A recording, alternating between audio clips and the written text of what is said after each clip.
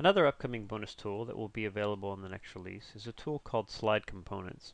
So if you take a vertex on an object and you pull that away from the object, then it will act independent from the object.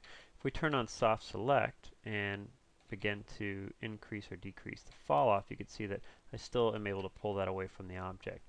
However, if I apply the new Slide Components option, then I can go in and I can basically slide those components around on the surface. So as hard as I try, I can't actually pull them off of the boundary of the surface. This allows us to basically change the configuration or the layout of vertices and or edges on an object without changing the shape of the object. So for example, in the case of something like a face, I can go in and I can grab a vertex on the head with soft selection, and as I begin to move that around, you can see it actually changes the shape of the head.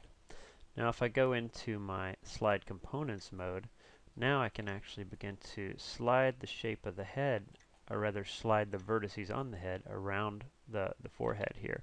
And if I were to grab something like a component on the side and turn on my reflection, now I can begin to redistribute the layout of my components by stretching them out or squeezing them together, allowing me to get, for instance, maybe better deformation without actually changing the shape of the object. Now if I want to disable that, I simply disable the mode, and now I'm able to move it freely again, and I can quickly enable that again whenever I need to conform those vertices and or edges back onto the surface.